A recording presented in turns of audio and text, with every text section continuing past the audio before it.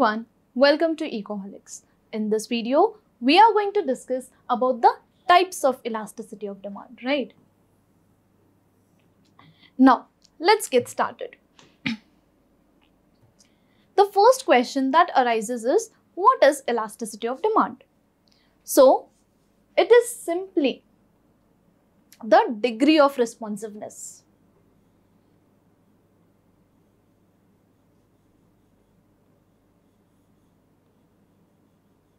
So, it is the degree of responsiveness.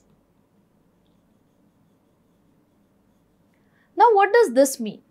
This means that when the price or the consumer's income or the price of the related good, so the price of the related good would be substitutes or complements. So, when the price, consumer's income, price of related good changes, by what or to what extent? Right? To what extent are quantity demanded going to change? To what extent are quantity demanded going to change? This is what is elasticity of demand. Now, let's look at the types of elasticity of demand. So, we have three types. First is price elasticity of demand. Second is cross elasticity of demand, and third is income elasticity of demand. Now, we are going to look at them one by one. Now, what is price elasticity of demand? So, it is the percentage change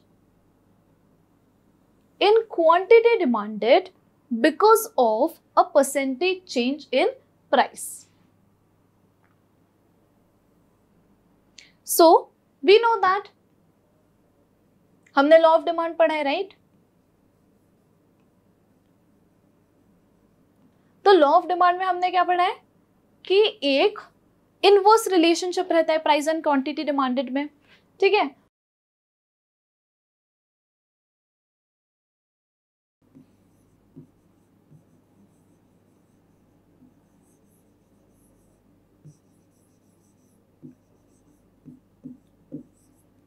now inverse relationship का simple meaning है कि जब price बढ़ता है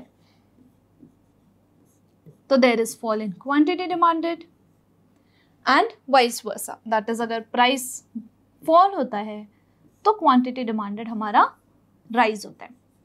तो ये हमारा law of demand बताता है. लेकिन प्राइस के चेंज होने से हमारे क्वांटिटी डिमांडेड में कितना फर्क आएगा, that is to what extent our quantity demanded going to change is what is elasticity of demand, that is the price elasticity of demand to be precise. ठीक है, तो जब हम बात करते हैं एक्सटेंट की तब हमारा कॉन्सेप्ट आता है इलास्टिसिटी ऑफ डिमांड का. ठीक है, so this is what is price elasticity of demand. Now let's look at the formula for price elasticity. The formula for price elasticity of demand is the percentage change in quantity demanded divided by the percentage change in price. Now, how can we write this? This can also be written as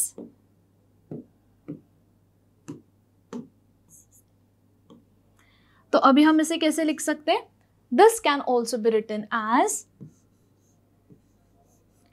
delta Q by Q divided by delta P by P. Now, further simplifying this, what do we get?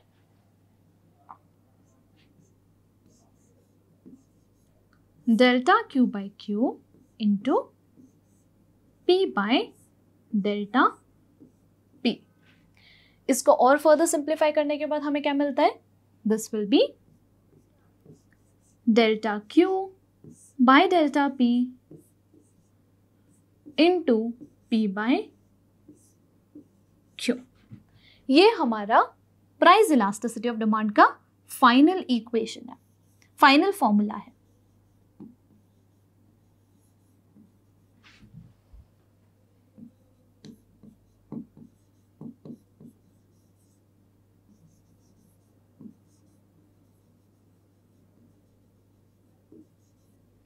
So this is our formula for price elasticity of demand.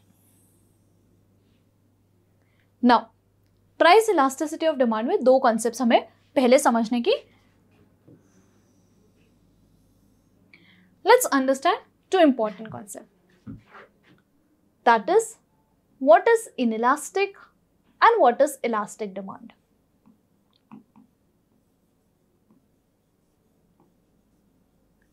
अब inelastic और elastic क्या है? Now, let's understand this with help of an example. Let's say अगर जो हमारा price है वो 10% से राइज करता है एंड हमारा जो क्वांटिटी डिमांडेड है लेट्स से वो सिर्फ 5% से फॉल कर रहे हैं.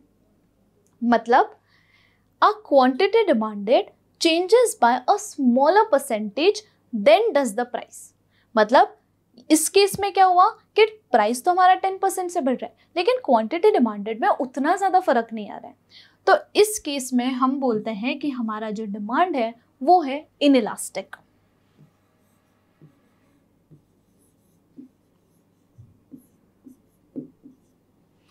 नाउ सिमिलरली दूसरे केस में